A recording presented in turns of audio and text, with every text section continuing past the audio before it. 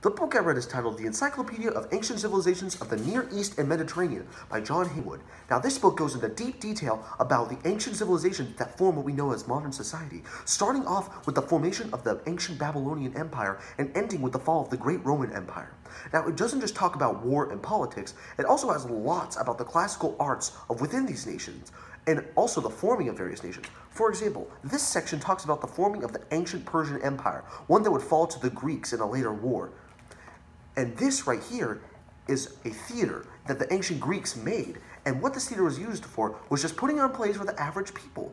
And it developed as a huge contribution to modern theater as we know today.